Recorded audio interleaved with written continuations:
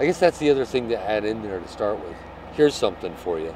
When Regina and I got together, we worked together, we played together, we did everything together. We lived together. We were attached at the hip for 2 years. And honestly, the challenges in our relationship, the real challenges in our relationship, didn't start until we stopped working together. Until one of us was staying home and one of us was going. And we weren't spending all of our time together. That is when we had challenges. So, and here we are now, 20 years later, and we get along best when we spend almost all of our time together. You know, that's a real important part of living on a sailboat and going to foreign countries where you don't speak the language. You have to really like spending time with each other. I mean, you have to really, really, really actually enjoy being in the same room, potentially within the same 6, square feet with this person all day, every day. You have to like that. If you don't like that, this might not be the right thing for you. You are going to spend a lot of time together, or you are going to spend a lot of money. You can spend a lot of time together and spend a lot of money, but you cannot really effectively spend a whole lot of time apart without spending a bit of money.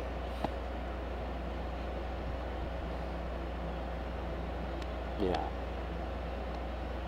I think it also really helps that we both have really simple tastes.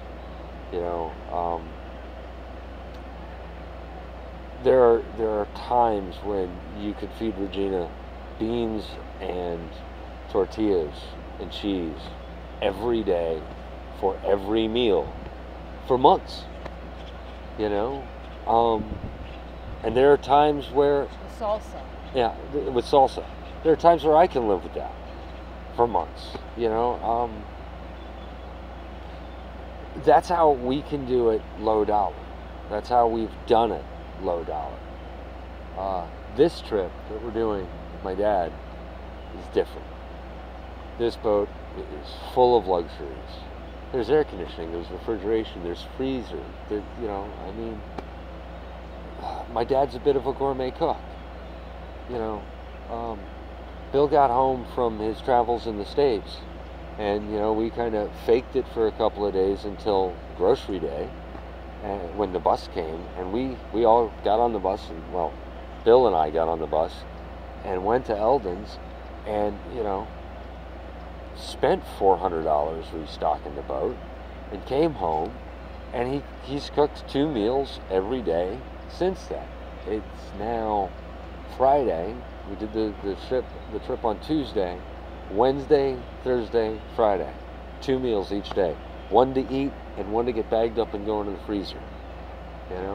We now have half a dozen meals in the freezer. And that's meals for the whole crew in the freezer.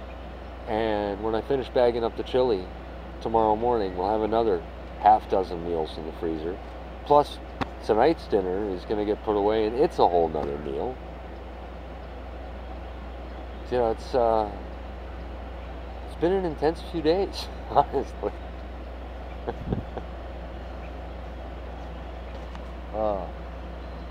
That's such a disjointed video. I really honestly don't know what you're going to be able to do with that.